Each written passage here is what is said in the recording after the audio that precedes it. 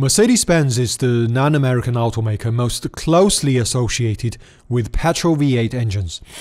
Today, I go over the evolution of 8 Mercedes V8s over 7 generations in terms of their construction, performance, reliability, and applications. In the end, I will rank them into 3 tiers. The M100 was Mercedes' first V8. Originally developed to power the W100-600, it has a cast iron block with fully forged internals and aluminum heads in a single overhead cam layout. The M100 uses mechanical fuel injection, initially of Mercedes' proprietary design. With the introduction of the W116, the 6.8-liter adopted Bosch Jetronic. The 6.8-liter also features a semi-dry sump lubrication system, only to fit inside the engine compartment of the W116. All M100s were hand-built and meticulously tested.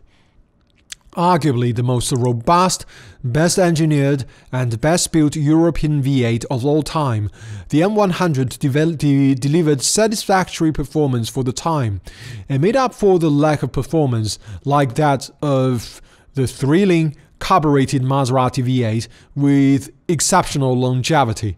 The M100 also has the honor of being exclusive to 3 of the most collectible and iconic Mercedes vehicles, all of which I have covered in an earlier blog. The M116 was Mercedes' first mass-produced V8. Initially, it had a cast iron block like the M100. This was replaced by an all-aluminum Alusu block in 1978. Like the M100, the M116 uses a single overhead cam design with Bosch Jetronic mechanical fuel injection. The M117 is essentially the same engine but with a larger block. The M116 and M117 delivered competitive performance for the time, especially the late 5.5-liter M117 found in the 560 models. These engines are now recognized as long-lasting power plants found in some of the best-built European classics. One challenging area is with the mechanical fuel injection system, which very few know well today. The M119 was Mercedes' first double-overhead cam V8. This setup improved engine breathing, resulting in small performance gain over the M117 despite a reduction in displacement. The M119 also adopted an open-deck crankcase design and the electronic fuel injection. It also features variable valve timing on the intake cams. Thanks to these updates, the M119 is a great, reliable daily driver even to this day. AMG made a 6-liter V version, though it is less iconic than the original modified double overhead cam M117 today.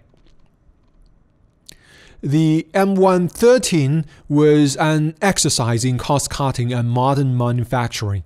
It is considerably lighter than the M119 and was much cheaper to produce. Notably, the M113 returned to single overhead cam design but retained the open-deck crankcase. It also moved to the Silitech process, which is comparable to Locasil and is cheaper than the Alusu process. I have detailed them in a previous blog. Other features include magnesium intake manifold and valve covers. The AMG-specific 5.4-liter supercharged variant, colloquially referred to as M113K, as forged crankshaft and reinforced crank journals, while the M155, found in the SLR McLaren, further features forged aluminum pistons. The M113 delivers satisfactory performance despite single overhead cam design thanks to 3 valves per cylinder. Notably, it reaches peak torque much quicker than the M119. The supercharged 5.4-liter variants are still loved by enthusiasts today, with the SLR McLaren being one of the last well-built and collectible Mercedes vehicles. Both are rising in value. The M273 is more like the successor to the M119 than that of the M113, as it brings back double overhead cam heads, single spark ignition, and variable valve timing. Still, the M273 keeps the Silitech crankcase with magnesium intake manifold.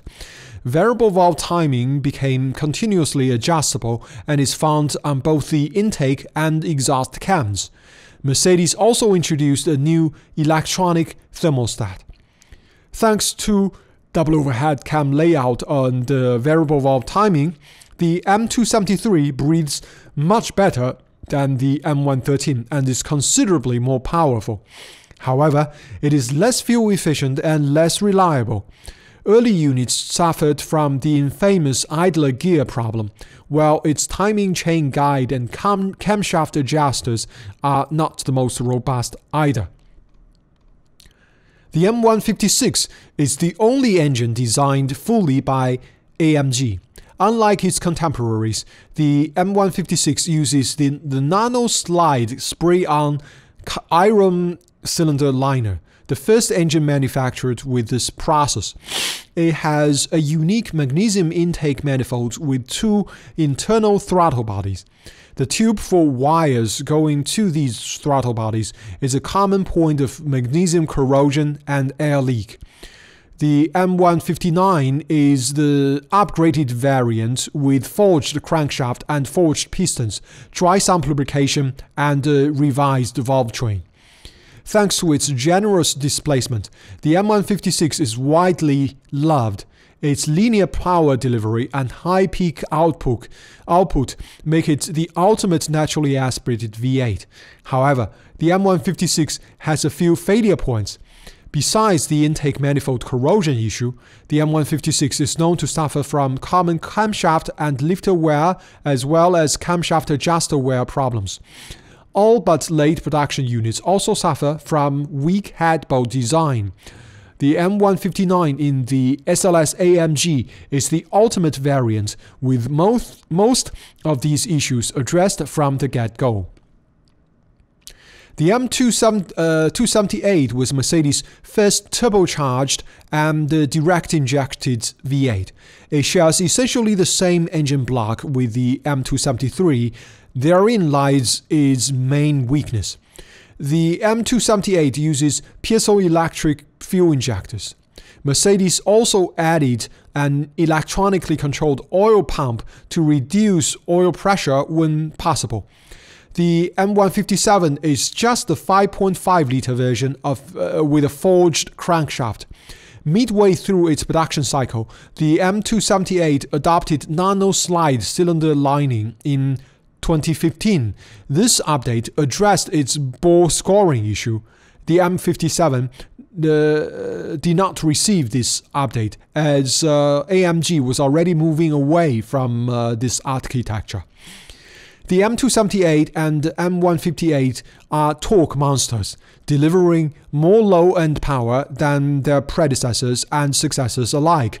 For this reason, despite their horrendous reliability records, many enthusiasts still love them, although these engines were only put in heavy and somewhat boring cars. The M176 was a blank sheet design with turbocharging in mind. It seemingly learned lessons from BMW's disastrous N63 introduced half a decade earlier, though it is unclear whether these were the right lessons. Like the M278, the M176 still uses piezoelectric fuel injectors. It also features twin-scroll turbochargers. From 2019, mild hybrid was introduced. The M177 is an AMG-built variant with a forged crankshaft, while the M178 has forged pistons. Arguably, the M176 was a step backwards with smaller displacement and lower torque. Still, with a stronger crankcase and higher boost, it can deliver thrilling top-end power. However, the M176 and its AMG brethren are maddeningly complex and difficult to fix. It is the first Mercedes V8 to use single-row timing chains with bottom-mount oil filter, just like a BMW.